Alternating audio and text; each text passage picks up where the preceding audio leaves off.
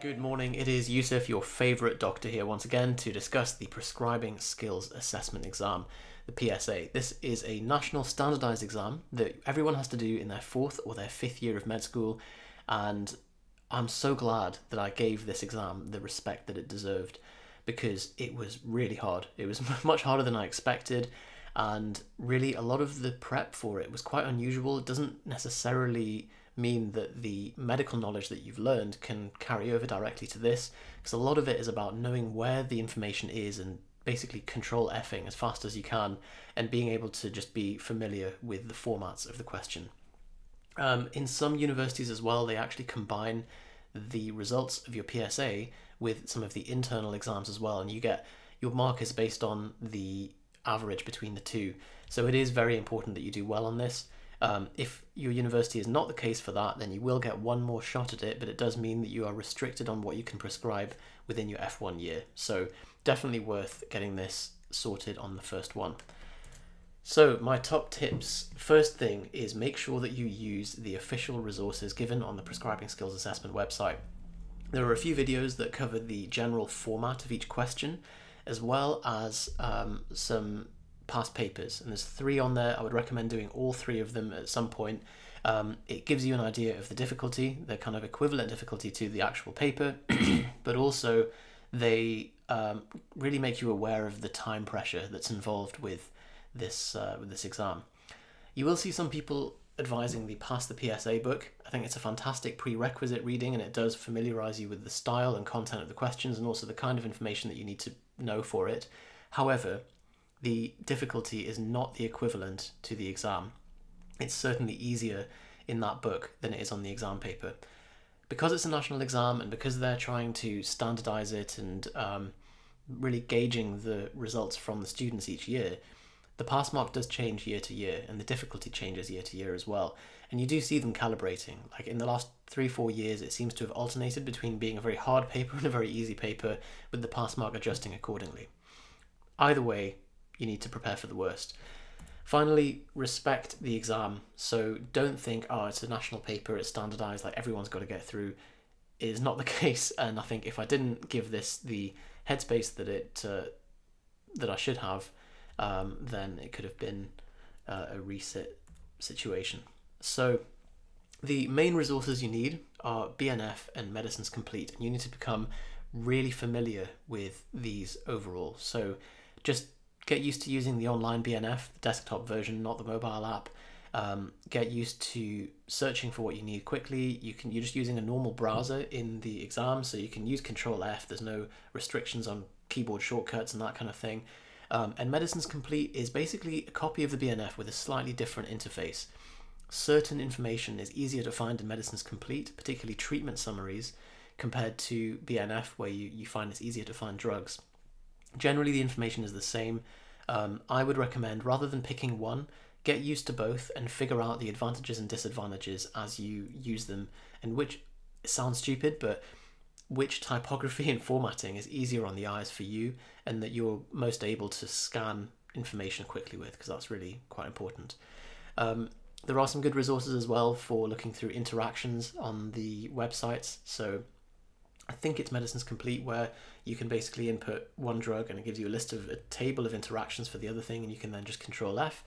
And also there are a few tables and important things like palliative, if you look for dose equivalents of morphine type drugs as well. So some useful pages to learn on the BNF and be familiar with. As I mentioned, palliative care, then poisoning and emergency treatment. You've got to remember these buzzwords, because sometimes you search for something and because it's not quite phrased in the way that they have on their search engine, it won't come up. So if someone's taken an overdose, don't search overdose, search poisoning or emergency treatment. Vaccines, there's the entire schedule on there, so you don't need to memorize that. Things like GI infections, so if someone had food poisoning, that's what you want to be looking for. And then there's a few others here as well, so I will give you a chance to look through them in your own time. Someone gets, say, meningitis or whatever, check out if it's a notifiable disease and what kind of antibacterials you need for it. Notifiable diseases particularly include ones that we're vaccinated against. And then, yeah, antacids for someone with dyspepsia or possibly a GI bleed. So these are all treatment summary pages that will give you an idea of what the first line drug is for each of those things. Unhelpful BNF pages. These are unhelpful sometimes in the content of the page, but also in what it's actually what it's called and what you would search for. So if you're looking for someone with depression, remember to search for antidepressants. It won't necessarily come up if you just search the word depression. I think the search results are slightly wider with Medicines Complete than they are with BNF. So if you search depression on Medicines Complete, you're more likely to get antidepressants treatment summary to come up there compared to with BNF. But it's a bit idiosyncratic. You'll need to look on both. So it helps for you to know where it is that you need to find something. And I can't emphasize that enough. Also contraceptives. So contraceptives is under contraceptives, but HRT is under sex hormones.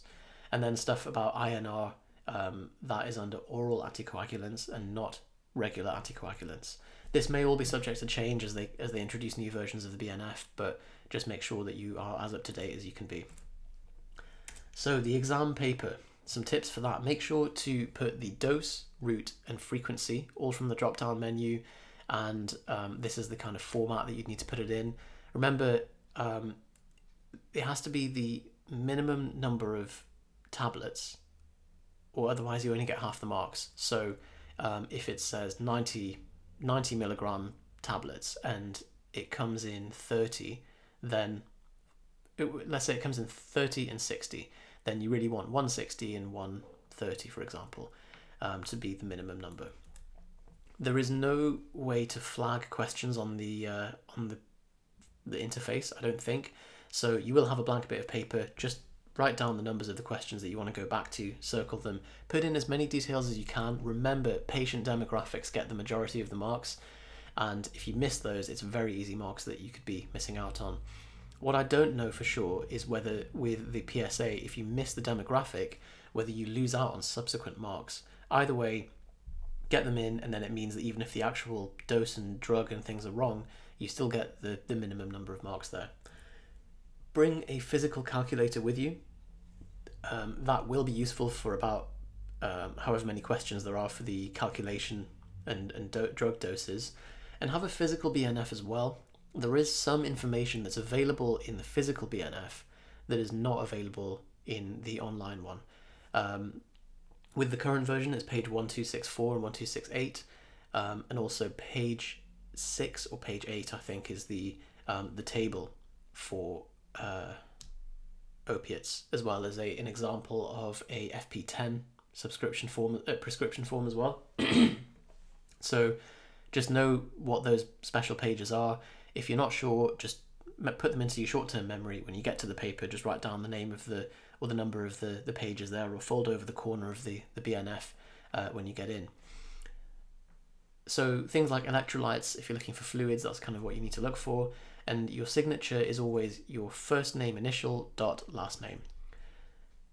Finally, remember when you're prescribing a drug, it has to be the generic name except for modified release opiates, which would be the trade name. Demographics. So you want as many identifiers as possible: name, date of birth, hospital number, and okay, so this is in the risky that you get no marks for the entire question if you get the demographics wrong. If someone could let me know in the comments whether that is the case for the PSA as well, that would be very useful. Scheduled drugs, so remember to say the total quantity in figures. So you write 26 brackets 26 in words tablets. And then for the route, generally, if it's a drug that needs to be given IV, give it IV. If it's a child, then you can consider whether it would distress the child, or whether it's something that is it so urgent that it needs to be given IV, or could you spare the child getting cannulated and give it orally. Analgesia. So if you are needing analgesia too frequently, and that's part of the question stem, consider switching to modified release or changing the background dose. For Oromorph, again, this is the drug name, so oral morphine sulfate, and specify the strength as well. Now, as for how many days do you prescribe it for, there's no right or wrong answer, but generally between 14 and 30 days should be about right. If you do it too long and it's a scheduled drug, then it's probably going to be considered a bit risky behavior to do that. Some acronyms for you. We'll love acronyms. Patient details. So give 3, then check for any possible reactions. Look in this question stem if they are penicillin allergic or have had a previous reaction to it. I think we had one question where someone did have an allergy, and the allergy was kind of hidden in a big block of paragraph text, so look out for that. I think some people got caught out with that.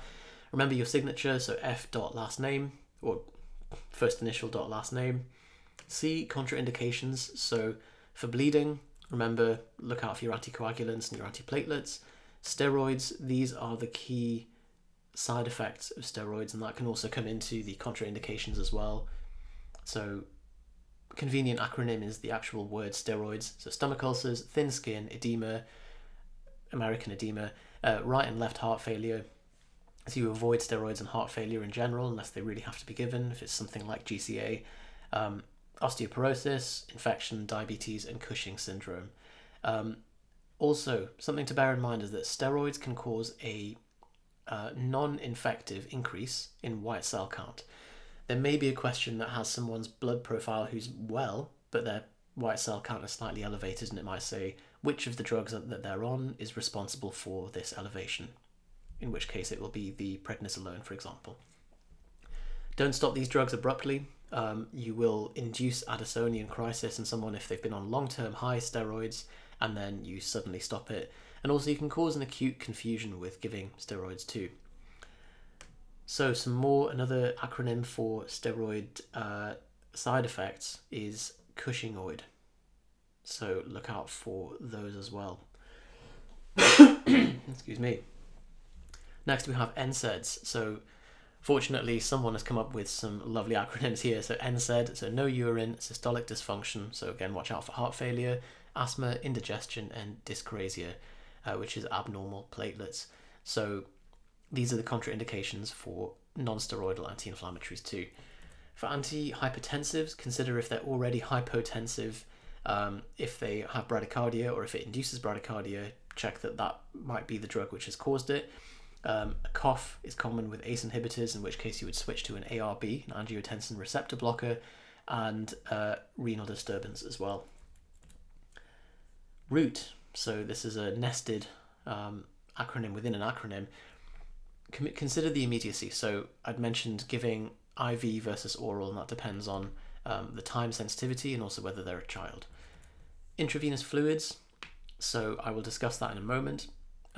B, blood clot prophylaxis. So remember, there might be an option for compression stockings, which is kind of the first conservative thing you can do, but avoid that if the patient has something which indicates that they have peripheral arterial disease, because you'll make things worse, and that is definitely a sackable offence, I think.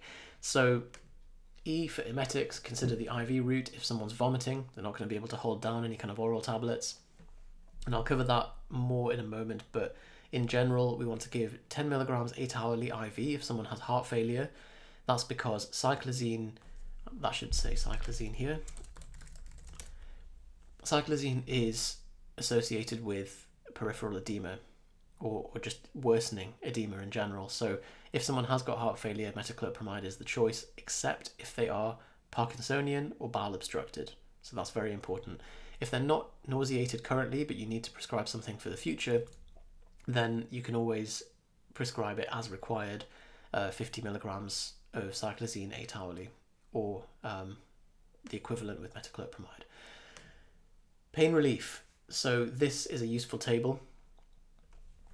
Generally, if someone's pain-free, don't need to give anything. If they might need it as required, you can go up to 1 gram of paracetamol 6-hourly.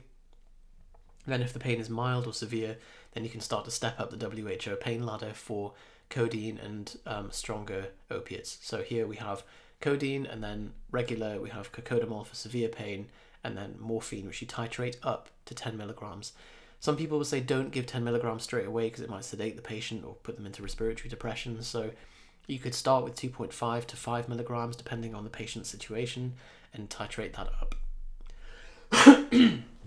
For neuropathic pain, just follow the ladder. So remember, it starts with paracetamol, which is the first line thing, and then it goes up to gabapentin, pregabalin, amitriptyline, generally used less because of the anticholinergic side effects, and duloxetine.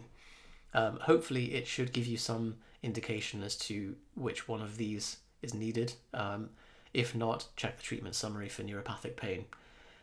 Tramadol, you want to avoid this with SSRIs. That is because of serotonin syndrome. So we want to watch out for that, where someone is flushed and has vomiting, nausea, gastrointestinal upset. So that's it for prescribers. Next, with PRN drugs, if it's to be used as required, you need to provide 2 instructions: the indication and the maximum frequency, so twice daily or total dose over 24 hours, for example.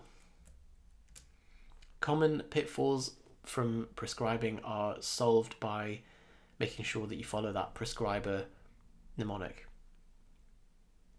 So consider things like thromboprophylaxis, fluids, antiemetics, and pain relief. And just always look for allergies too. For therapeutic effect, so aminophylline, I feel like I've spelled that wrong. There we go. Would measure O2 sats for the therapeutic effect, but you might measure serum theophylline or serum aminophylline for the toxic effect. So just check the phrasing of the question there.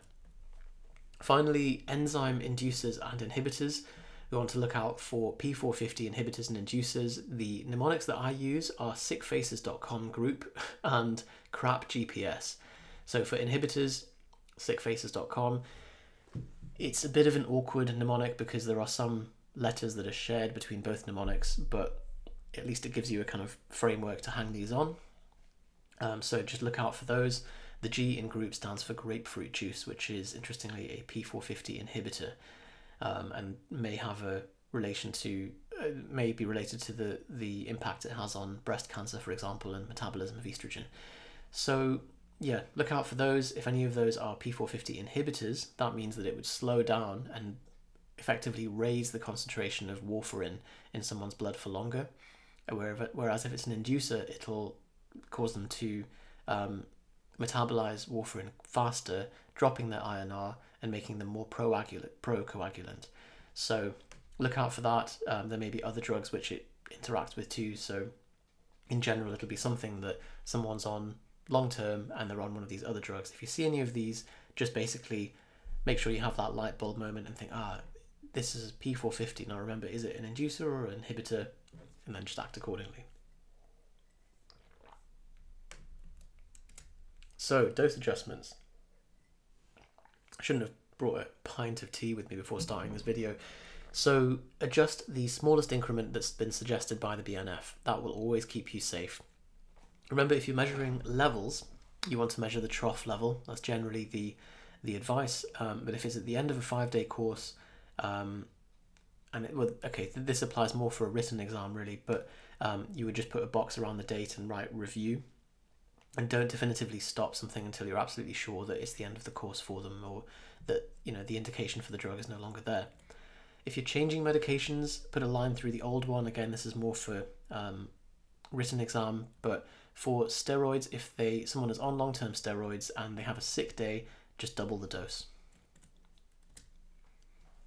So next, prescribing for surgery.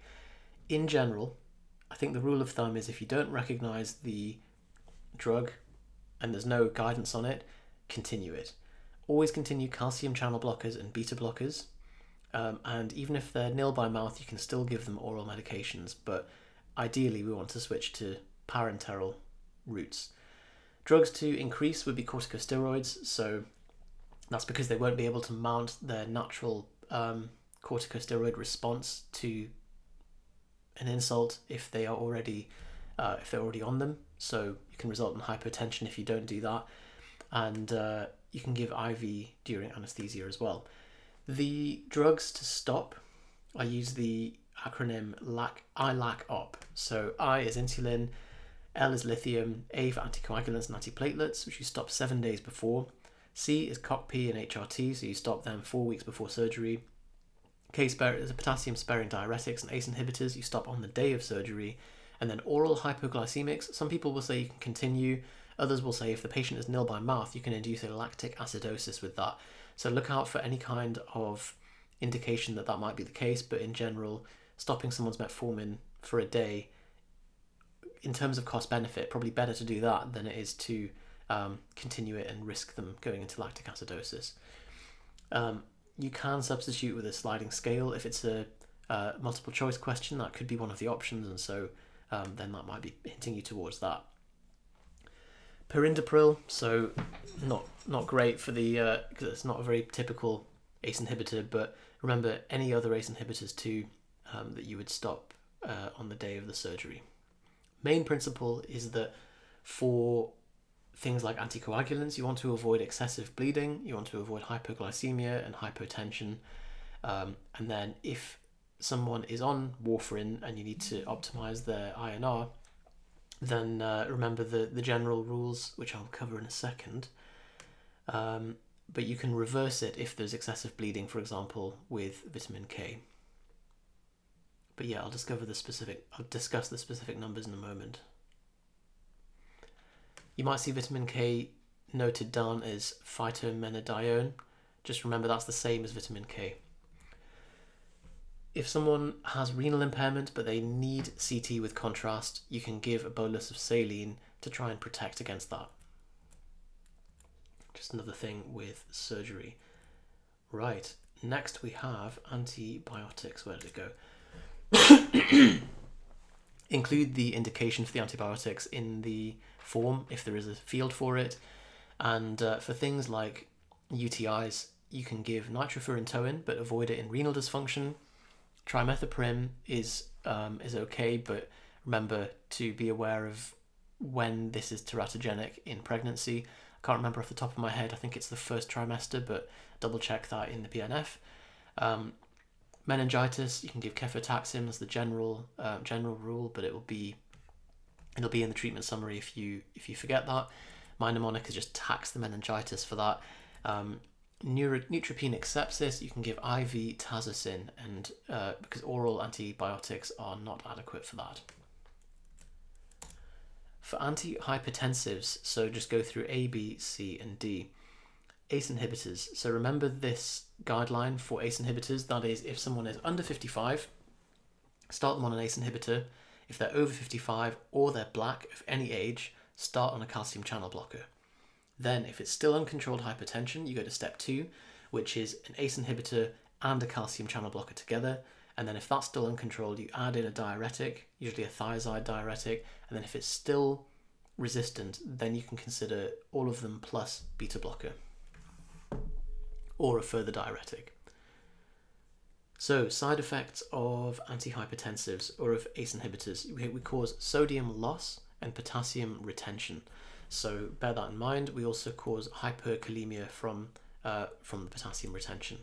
Cough is possible, and also you want to look out for if the patient has a history of renal artery stenosis or renal impairment, then we want to be careful with ACE inhibitor and maybe consider another option. Creatinine will transiently transiently rise within 20.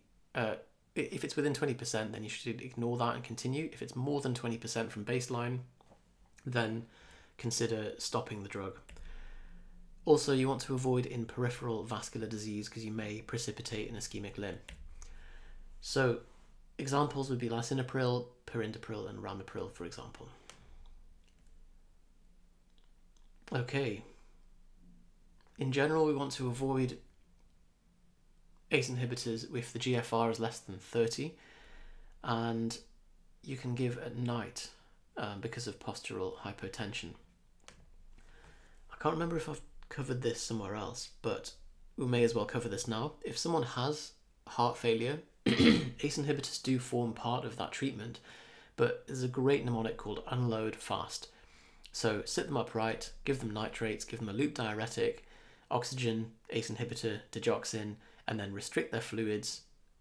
Careful of the afterload, restrict sodium, and you can then include tests for digoxin level and potassium level as well. So unload fast is very useful for heart failure. ARBs, again, These can once again cause hyperkalemia, and they end in sartan, so losartan, for example. B for beta blockers, again avoid in peripheral vascular disease. C in hypertension for calcium channel blockers. These are things like verapamil, amlodipine, diltiazem, and nifedipine. They have no effect on electrolytes, but they can cause leg swelling and flushing. Avoid these in biventricular failure. Finally, diuretics. So you can have potassium sparing ones, which will obviously maintain or raise potassium level, or thiazide and loop diuretics, which will cause hypokalemia because they just shunt everything out of the into the urine. So don't give two loop diuretics together, and if that's on someone's drug list, watch out for that, and it might say which of these should you stop, and it'll be the second loop diuretic. Also, you want to monitor their weight.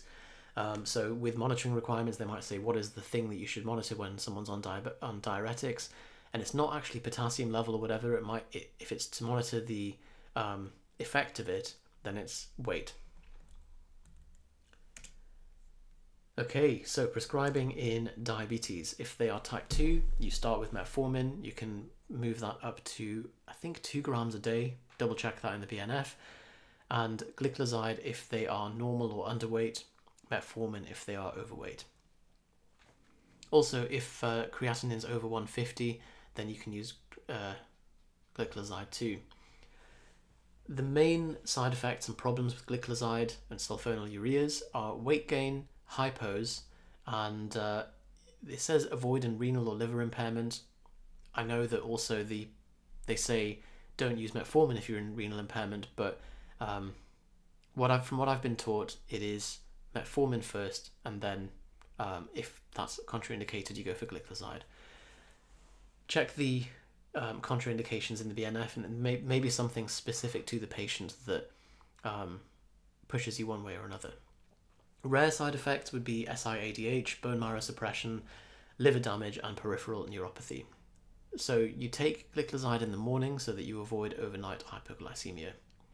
If someone does have hypoglycemia, then it depends on whether they are conscious and how severe it is. If they're conscious, you give oral glucose 10 to 20 grams first. If that's not possible and you have IV access, you can give IV glucose 20%, which is 100 ml. So it's the same dose of glucose just given IV, because 20% of 100 ml would be 20 grams. It used to be that you would give like 50% glucose, but that's basically syrup, and I think the risk there was that you'd cause vascular damage from such high concentration of glucose there. So now it's 20%, 100 ml. For ulcerative colitis, you might be given a patient that has this. So if it's a flare and that is defined by more than 6 bowel movements and systemically unwell, then give IV hydrocortisone and fast fluids. If it's a mild flare, then you give oral prednisolone 30 milligrams over 24 hours. So rules on warfarin. Remember I said I would cover this. So the main thing is this actually. So if it's less than 6, you reduce the warfarin. If the INR is between 6 and 8, omit warfarin for 2 days and then reduce the dose. And if it's more than 8, you omit warfarin and you give oral vitamin K. That should say VitK, not FitK. And if there's minor bleeding alongside an INR of more than 5, then you make the vitamin K IV instead. So here we have, if the INR is more than 1.5 perioperatively specifically, then you give 5 milligrams of oral vitamin K, even if their actual target is higher than that.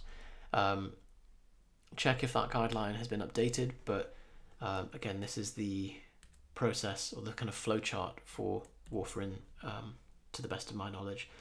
Avoid ibuprofen if someone's on warfarin, because then if they have a stomach ulcer, they will also be at risk of a bleed. So if there's an alternative to ibuprofen that you can give, or alternative to an NSAID, then that is the better approach. Warfarin is actually safe during pregnancy, but I think it's not during breastfeeding. Check the guidelines for breastfeeding in the BNF. If you're starting warfarin, remember warfarin is actually paradoxically pro-coagulant in the first few days. So you bridge with low molecular weight heparin in the meantime because of that lag. and you start with a loading dose, you drop it gradually to a maintenance dose for INR monitoring, and if you need rapid anticoagulation, you load 10 milligrams for 2 days and then adjust according to the INR. If you're not given a range, assume plus minus 0.5. I'm not sure what I meant by that, I'm afraid. Blood clot prophylaxis. So if someone has had a pulmonary embolism and you need to give prophylaxis for that, check the guideline for low molecular weight heparin. So it may be something like dalteparin for 5,000 units. Stop heparin if they are at risk of bleeding. So if they've had a recent ischemic or hemorrhagic stroke, for example. You give it subcutaneously, and remember, if someone has peripheral arterial disease as well, you avoid compression stockings. Consider other drugs on their list that might be procoagulant, such as the oral contraceptive pill. That should be stopped. And then DOACs, look out for, so these are the direct oral anticoagulants, look out for anything that is something Zaban, rivaroxaban, for example, apixaban, and XA is factor 10A. Pretty crazy. So there we go. Clots. So if someone's had a PE or a VTE that's active, you give a treatment dose of dalteparin. And for prophylaxis, you can give apixaban orally if they have a phobia to needles, which was one of the questions we had in our paper. Unfortunately, anticoagulants and that kind of thing is really fiddly. It's fiddly to search for, it's fiddly to operate, and the actual guidelines are also quite fiddly in the BNF and Medicines Complete. So you just need to read it quite carefully if there's an unusual situation going on. Be quite familiar with the DOAC section, the anticoagulant summary, and the oral anticoagulant summary as well. For NOACs, you want to consider the EGFR. And then for pain, this is the rule. I think we mentioned this before. Yes, we have. Consider nerve blocks for surgery, lidocaine as well, and the equivalent doses are under the palliative care section. There's a table on the online one and also in the physical BNF too.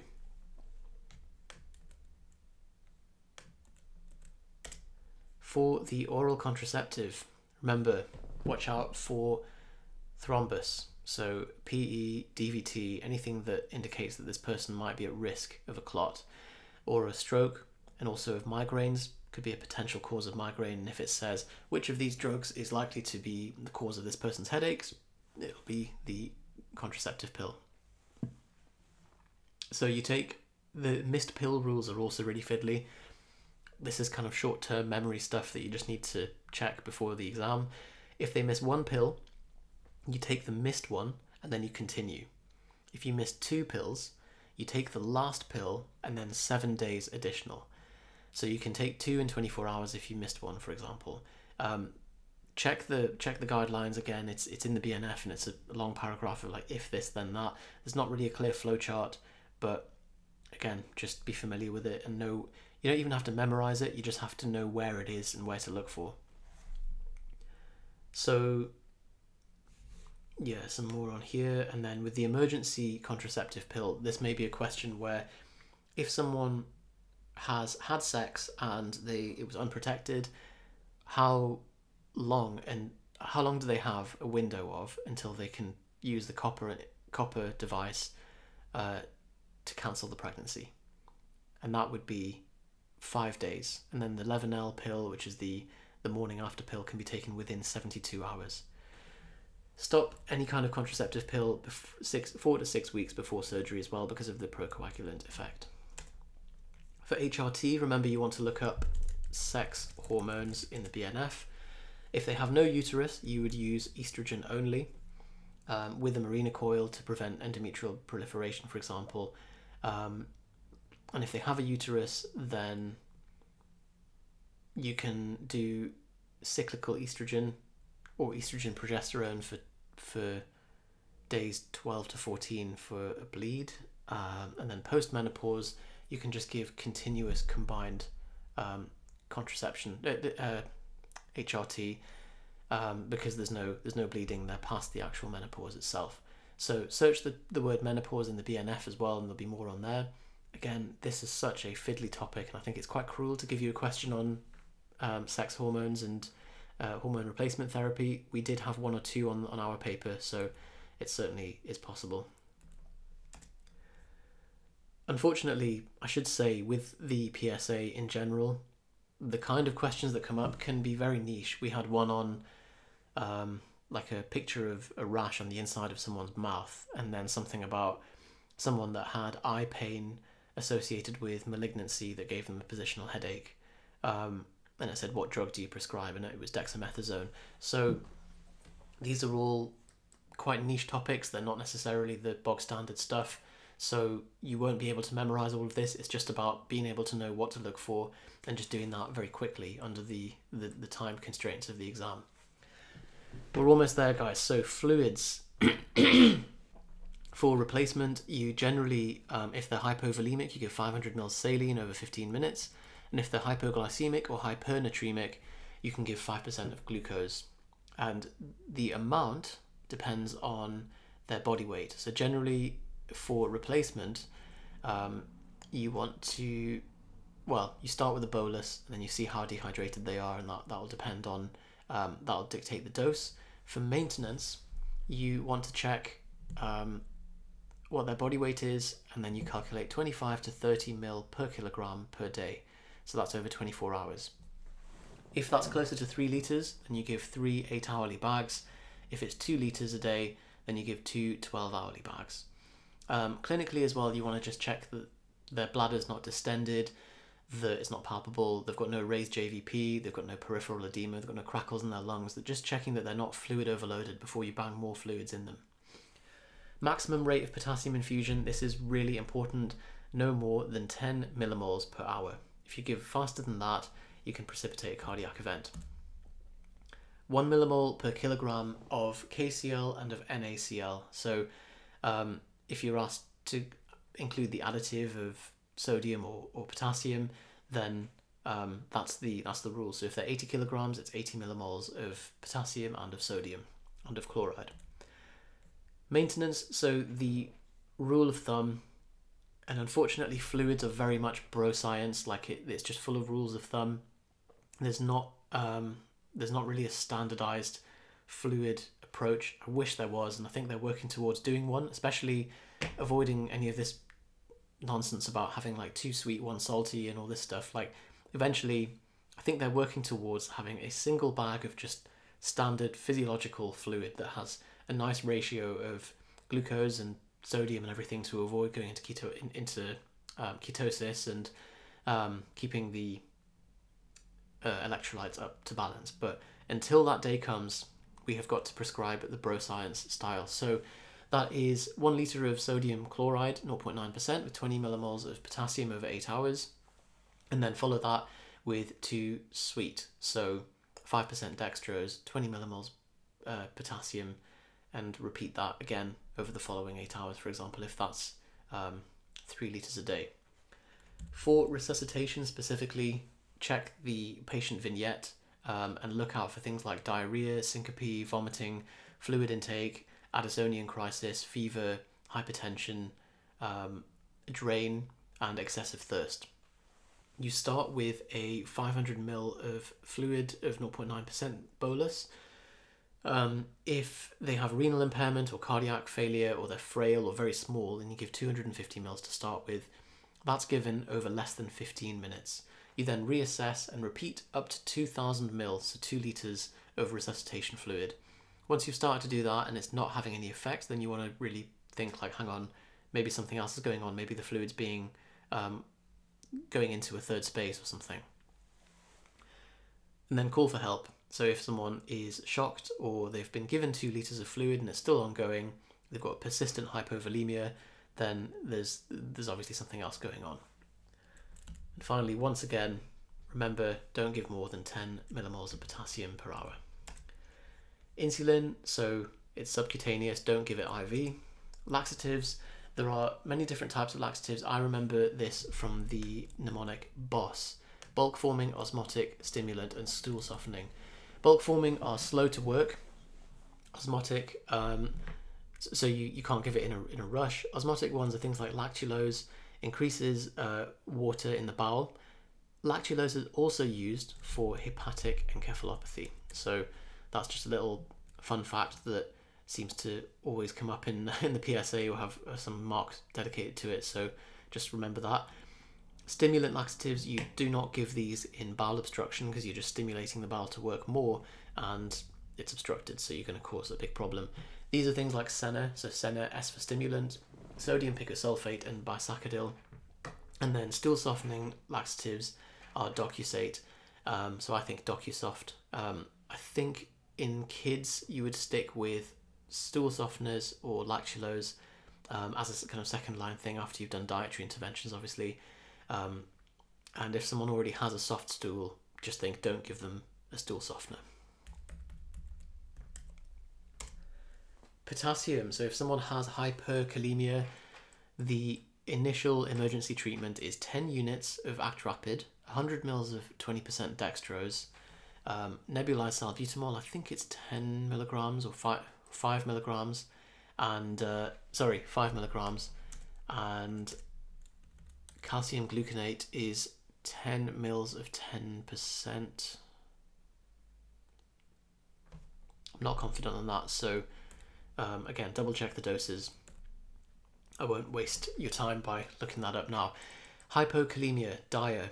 So these are drugs that cause hypokalemia. So diuretics, loop and thiazide. Remember, they just throw everything out. Inadequate intake or an intestinal loss, renal tubular acidosis, and endocrine causes such as Cushing's or Conn's. For hyperkalemia, the things that can cause it are dread. So diuretics, not loop ones, but these are ACE inhibitors and potassium sparing, obviously. R for renal failure, E for endocrine, Addison's disease, A for artifact, and D for DKA. Common interactions, so look out for statins and macrolides together. Whoops, and where do we have care of the dying? Here. Prescribe as required. First for stuff with care of the dying. Remember that if someone's getting frequent injections, to change that for a syringe driver, so to avoid frequently distressing the patient. If they have secretions, you give hyoscine butyl bromide, 60 milligrams over 24 hours. If they have agitation, you give midazolam, 10 to 20 milligrams over 24 hours. Pain, 10 milligrams of morphine over 24 hours. And for nausea, you can give cyclizine, 150 milligrams over 24 hours. So those are the key symptoms of dying. So secretions, agitation, pain, and nausea. And if you just think in those terms and think, okay, what's the logical drug that I would give for those symptoms? Cardiovascular. So myocardial infarction. If someone has stable angina, you can give GTN. That's the first line thing. You can then also give you know what, check the BNF for that, because I've got a mnemonic, but I think it might be shaky. STEMI, Monat, so morphine, oxygen, nitrates, aspirin, and ticagrelor or clopidogrel. So those are the drugs there. Those are the doses as well. And then if it's a STEMI, they might give you an ECG in the paper. You would then do PCI within 2 hours. Plus, if there's no reperfusion therapy, you can give fondaparinux, which is a low molecular weight heparin analog. For NSTEMI, you would give Monat as well, but the PCI window is longer, 24 to 48 hours if it's not contraindicated, and it depends on the Grace score risk. If you don't do that, then you can give fondaparinux as well. For long-term treatment of a myocardial infarction, you can do CRABs, which is clopidogrel, ramipril, aspirin, beta blocker, and statin. Heart failure, so we talked about the unload fast. This is very, very useful, definitely worth learning that.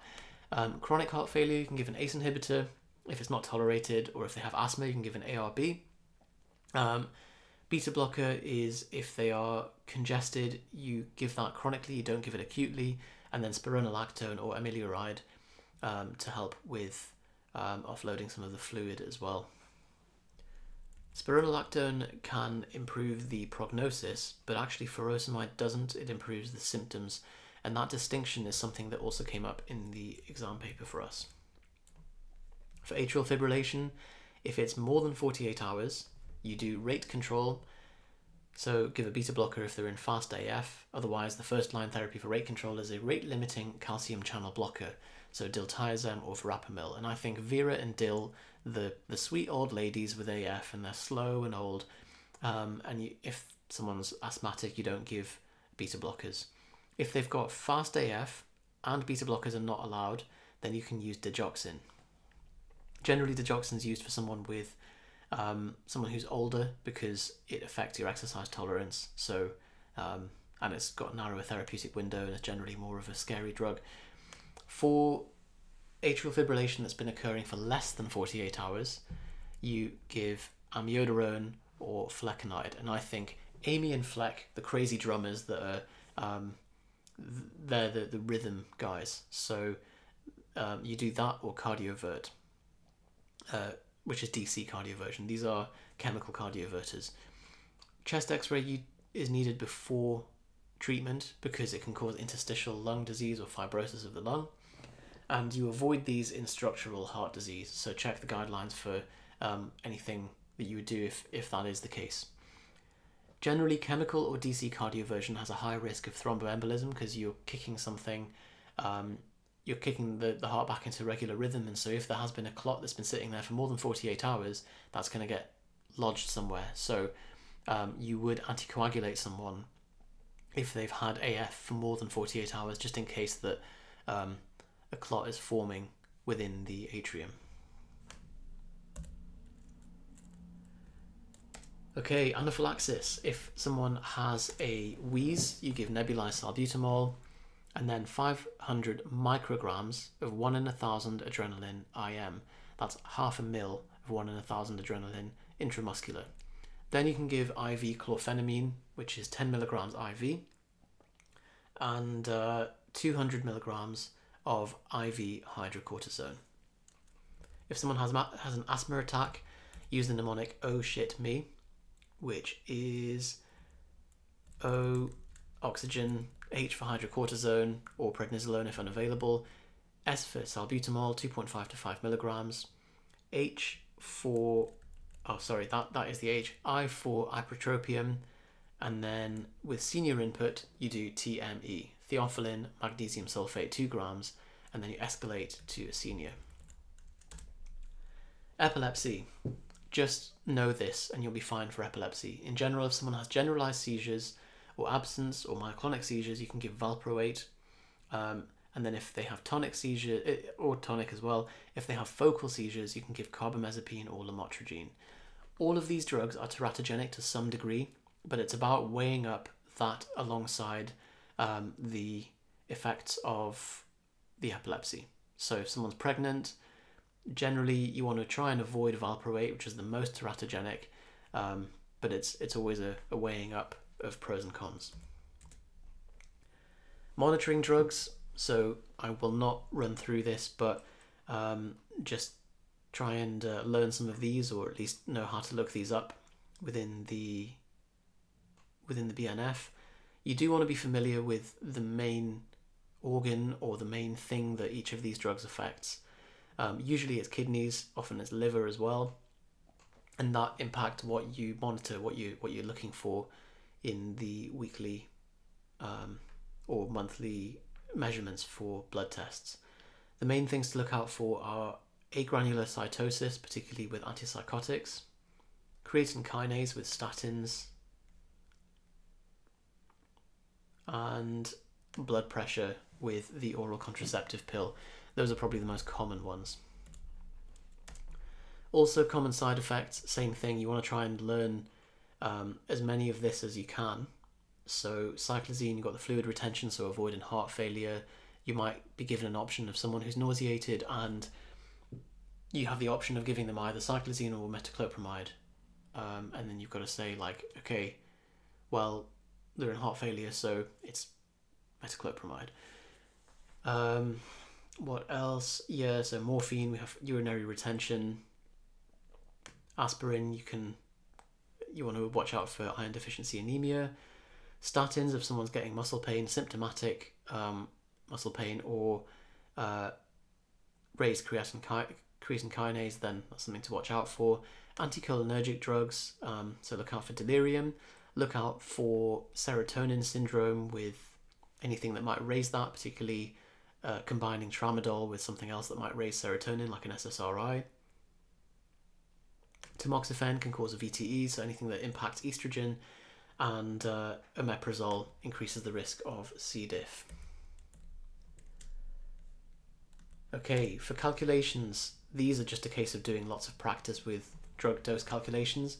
Remember though, a 1% solution contains 1 gram in 100 ml, because 100 ml is 100 cubic centimeters of water. Each cubic centimeter of water weighs a gram, so there is 1 gram in 100 ml. 1 in 1,000 means 1 gram in 1,000 ml. That becomes the new concentration. But then if you have 1% of 1 in 1,000, that's 1% of that, which is 0.01%. So just be aware of that, because they may try and throw you off with some questions about percentages of fractions. Oxygen. So in general, I don't think there was an oxygen prescribing question in our paper, but these are the general rules. You don't want to be pushing people to 100% oxygen. In normal patients, you're looking for between 94 to 98%. And if they start to go hypercarbic, so type 2 respiratory failure, then you want to drop that a little bit, and also consider that they might have COPD, and consider senior review as well. And that's about it, really. There might be something about the indications for non-invasive ventilation. These are worth looking into, but don't get too bogged down, because the guidelines for the British Thoracic Society are massive. Okay, almost done. Blood and transfusions. So if someone's very hypertensive, you give fluids first. So you give the resuscitation bolus of fluids first, then you consider the blood transfusions. If someone is iron deficient, then you transfuse if they're severely symptomatic, i.e. they're getting problems and they can't, maybe angina, and they can't wait for the effect of the iron replacement to kick in, or if their hemoglobin is less than 70 grams per litre. Oral iron is given until hemoglobin is normal, and then 3 months thereafter as well. For alcohol, if someone's going through a acute withdrawal, such as delirium tremens, you can give chlordiazepoxide. And if they've been heavy drinking and there's something that indicates their nutritional status is affected, you can give thiamine or Pabrinex or vitamin B/C complex. Right, that is it. So some summaries that are worth looking at within the treatment summaries are antipsychotics and acute dystonic reactions. You would give procyclidine for that. Look out for neuroleptic malignant syndrome. Just be aware of some of the clinical presentations of that. What is the effect of anticholinergic excess? So the technique that people have used is MAD, RED, dry and blind. So if you see those things together, think maybe it's anticholinergic excess. It might say which drug is responsible for this problem. And that can be caused by amitriptyline, particularly the most common one. Serotonin syndrome, so again, MAD, RED, wet and dilated pupils, so watch out for SSRIs and SNRIs, and things like tramadol, tricyclic antidepressants. And then alcohol, we touched on that, so Wernicke's encephalopathy, you give Pabrinex, which is the vitamin replacement. If they have withdrawal and delirium tremens, you give chlordiazepoxide first. And to prevent relapse and the anti-addictive properties is acamprosate. Hepatic encephalopathy, give lactulose, and remember that the dose equivalence of steroids as well, so 5 milligrams prednisolone is equivalent to 20 milligrams of hydrocortisone. Okay, there is a quick run through of the prescribing skills assessment. I hope that was useful. If you have any questions, let me know in the comments below. I hope this helps you with your PSA. Just remember do some prep for this. Give it at least 5-6 weeks. Hopefully you're not watching this like the night before the exam, and just respect the paper. Best of luck. Let me know how you get on. Speak to you soon.